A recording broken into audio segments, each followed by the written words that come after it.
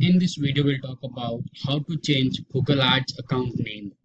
So most of the times people need this, like, they want to replace this number, or they want to replace this, let's say the Google Ads ID with account name, so that even if they have multiple accounts, okay, even from the same mail ID, okay, they can easily recognize it.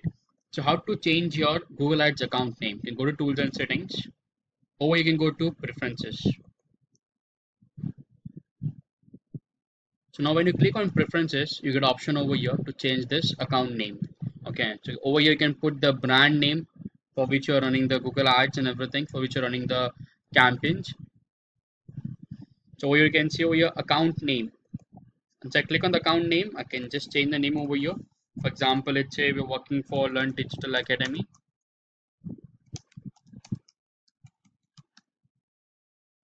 Done, save it. Now this thing will get replaced. Okay, and this will be your account name. In the same way over here you can change the language as well. Okay, the number format, time zone. Even if you want, you can deactivate your account as well over here. Cancel my account.